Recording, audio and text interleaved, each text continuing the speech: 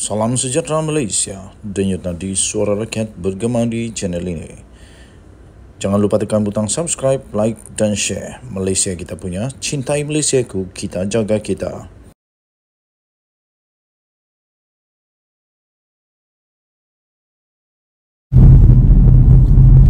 Salam sejahtera Malaysia, denyut nadi suara rakyat bergema di channel ini. Sudah banyak kali gagal, berkali-kali gagal. Kini masa untuk Muhyiddin Mak Yassin berundur telah tiba. Itu kalau dia sedarlah. Itu ditulis oleh Sabuddin Husin di sabuddin.com.net 10 September yang lalu lagi. Satu perkara yang tidak boleh dinafikan, berikutan kekalahan PN di dalam 2 PRK di Johor pada semalam ialah bertambahnya lagi koleksi kegagalan Muhyiddin Mak Yassin selaku ketua gabungan tersebut. Meskipun ada cubaan untuk menutup malu, kononnya kekalahan itu adalah kekalahan bermaruah lantaran undi PN yang bertambah, manakala undi PH pula berkurangan. Tetapi dalam apa juga perlawanan di dunia ini, apapun perlawananlah di dunia ini, kalah tetap kalah. Kalah tetap kalah. Walaupun dengan perbezaan satu undi je pun, kalah tetap kalah. Dengan itu tiada hukum untuk memaruahkan kekalahan PN itu dengan apa juga selimut yang semata-mata untuk menutup kegagalan yang makin bertimpa. Kegagalan pertama Muhyiddin Mak Yassin ialah apabila beliau gagal membawa PN untuk memenangi PRU 15 yang lalu, di mana gabungan itu hanya mampu memperolehi 74 kerusi parlimen berbanding PH yang sebanyak 82 kerusi.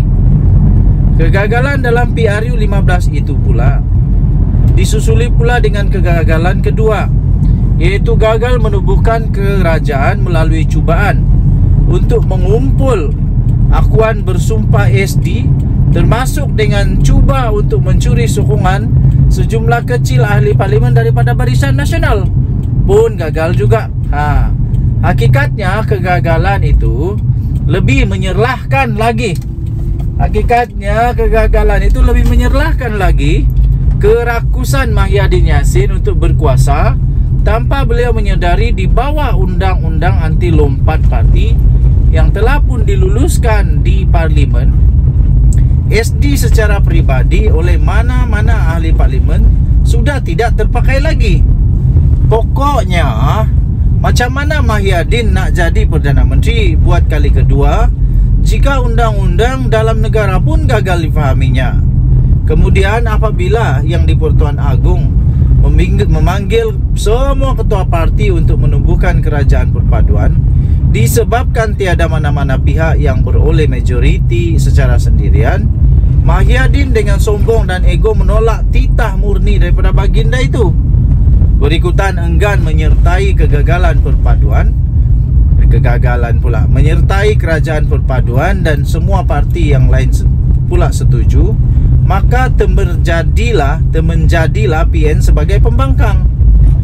Manakala PN yang cuma ada 30 kerusi sahaja di kerusi parlimen berjaya menjadi sebahagian daripada kerajaan. Dan ini adalah kegagalan ketiga Muhyiddin, terutamanya gagal menyekat UMNO daripada menjadi kerajaan adalah tamparan paling pedih yang dirasai oleh PN hinggalah sekarang. Seorang pemimpin bersatu pernah berkata, jika bukan Muhyiddin mengetuai PN ketika itu, kemungkinan besar hari ini PN adalah sebagian daripada kerajaan perpaduan sebagaimana yang telah dititahkan oleh Agung. Artinya kegagalan PN menjadi kerajaan selepas PRU 15 yang lalu, sebagian besar penyebabnya, kalaupun tidak semua, terletak pada diri dan keegoan Muhyiddin selaku pengurusi PN. Kegagalan keempat Muhyiddin adalah apabila beliau bercita-cita besar mau menjadikan PRN di 6 negeri baru-baru ini sebagai referendum untuk menolak Anwar Ibrahim sebagai Perdana Menteri. Apa yang terselah kemudiannya, keputusan PRN itu bukan saja membuatkan PHBN berjaya mempertahankan 3 negeri yang sedia dikuasainya, yaitu Selangor, Pulau Pinang dan Negeri Sembilan.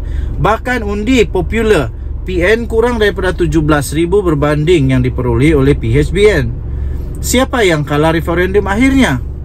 Kegagalan kelima Muhyiddin adalah kerana gagal menunjukkan teladan yang baik dalam kes menantunya Adlan Berhan yang didapati melarikan diri ke luar negara dan kini telah diletakkan dalam notis merah serta menjadi buruan Interpol. Adlan melarikan diri ke luar negara dipercaya untuk mengelak siasatan SPRM terhadapnya, dan sebagai pemimpin utama blok pembangkang, Muhyiddin seharusnya menunjukkan teladan yang baik dengan membantu pihak berkuasa, sama ada meminta menantunya segera pulang atau memberi maklumat di mana keberadaan menantunya itu. Memberi jawapan no comment ketika ditanya sebelum ini bukan petunjuk sikap yang bertanggungjawab beliau sebagai seorang pemimpin. Dalam PRK Parlimen pula yang diadakan serentak dengan PRK Dun Simpang Jeram pula, cita-cita Muhyiddin adalah untuk menafikan majoriti 2/3 kerajaan perpaduan yang sekarang mempunyai sokongan sebanyak 148. Memandangkan hasrat itu juga gagal menjadi kenyataan, ia dengan sendirinya menjadi kegagalan ke-6 buat Muhyiddin. Gagal menang dalam 2 PRK di Johor selain menunjukkan gabungan itu gagal menafikan majoriti 2/3 kerajaan perpaduan, malah memperlihatkan PN gagal dalam cita-cita untuk merampas negeri itu dalam PRU seterusnya. Maklumat banyak pihak menyebut faktor penyumbang kegagalan PN dipulai khususnya adalah disebabkan faktor calon yang tidak begitu diterima oleh rakyat setempat, tetapi tetap menjadi pilihan Muhyiddin. Sama sebagaimana Cikgu Bat sebelum ini menyalahkan Muhyiddin atas kegagalan PN menawan Negeri Sembilan yang banyak disebabkan oleh pemilihan calon-calon tidak berkualiti, keadaan yang sama sebenarnya berulang lagi dipulai. Mudah kata, semua siri kegagalan PN sejak PRU 15 tidak lain, penyumbang utamanya adalah Muhyiddin Mak Yassin selaku nahkoda yang semakin kehilangan wibawanya. Okey, kita jumpa lagi. Bye-bye. Salam sejahtera Malaysia. Denyut nadi suara rakyat bergema di channel ini. Sahabuddin Hussein menulis lagi satu pandangan yang cukup menarik, cukup panas dan pasti membuat ramai orang gelak. Daripada sahabuddin.com.net, Hisham Jalil memang patut dipecat daripada UMNO. Wow, anda setuju? Tulis setuju, saya setuju. Tak setuju?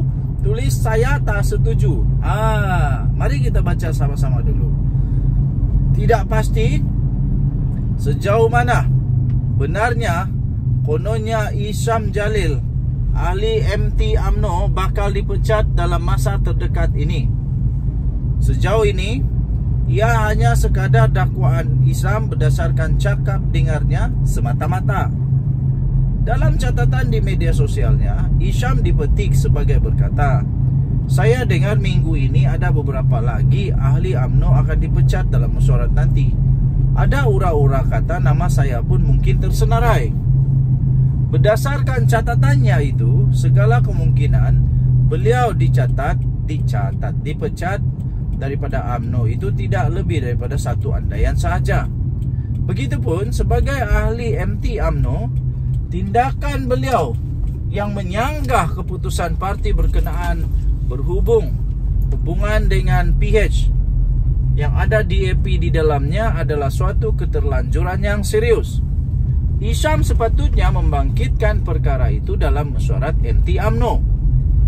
Dalam hal ini tidak diketahui sama ada beliau pernah membangkitkannya ataupun tidak di dalam mesyuarat MT UMNO. Kiranya beliau pernah membangkitkan dan dia ditolak secara majoriti oleh MT UMNO, beliau perlu akur dengan keputusan tersebut kerana itulah hukum demokrasi dalam berorganisasi di mana keputusan majoriti hendaklah dihormati serta diakuri. Jika terus tidak bersetuju juga adalah tidak wajar terus menceceh secara terbuka. Pilihan seterusnya, jika tidak setuju dengan keputusan majoriti, ialah meletak jawatan sebagai ahli MT. Kenapa tak letak jawatan? Letak jawatannya lah kalau berani. Pun begitu, jika Hisham tidak pernah membangkitkan isu hubungan UMNO dengan PH, khususnya dengan DAP di dalam mesyuarat MT parti, sebaliknya hanya berani bercakap di luar melalui saluran media sosialnya sendiri, Ini bermakna beliau memang secara sengaja mengundang surat pemecatan hadir ke pintu rumahnya. Lagi pula, keputusan UMNO bekerjasama dengan PH telah lama dibuat, iaitu pada November 2022. Sebaik saja berakhirnya PRU 15 yang lalu. Apakah ketika itu Hisham ada membuat bantahan? Bukankah waktu itu beliau merupakan ketua penerangan UMNO? Kenapa tidak letak jawatan dalam jawatan lantikan presiden itu jika tidak setuju dengan hala tuju baru UMNO sejak awal lagi? Oleh kerana Hisham turut bertanding menawarkan diri untuk mengisi salah satu kerusi MT dalam pemilihan UMNO kemudiannya, iaitu pada Mac 2023, pemahaman paling mudah ialah beliau dianggap bersetuju dengan hala tuju UMNO ketika itu yang sudah pun menjalin kerjasama dengan PH. Soal pokoknya di sini, kenapa baru sekarang beliau mau bersuara menyanggah? Apakah Hisham ada terkecil hati kerana UMNO tidak memilihnya sebagai calon dalam PRN negeri Selangor baru-baru ini? Dalam berparti atau berorganisasi bukan tidak boleh bersuara, tetapi selagi saluran rasmi untuk beliau berbuat demikian masih terbuka, saluran itulah yang patut digunakan. Tak tahulah, mungkin Hisham sengaja mengetepikan saluran rasmi itu, sebaliknya memilih saluran terbuka agar beliau boleh dipecat oleh UMNO. Tidak mustahil. Tidak mustahil juga tindakannya itu mendedahkan berkenaan cakap dengan pemecatannya itu dengan tujuan agar beliau lebih cepat untuk diambil tindakan, iaitu dipecat. Jika begitu, beliau memang patut dipecat dan Zahid Hamidi tidak harus berfikir dua kali lagi. Lagi disimpan entah apa-apa lagi onarnya selepas ini. Sedangkan UMNO perlu bersatu hati untuk berdepan musuh politik utamanya, bersatu dan pas dalam banyak lagi cabaran perjuangan yang lebih gentir di masa hadapan. Ditulis oleh Sabuddin Husin, 12 September 2023. Kita jumpa lagi, bye-bye.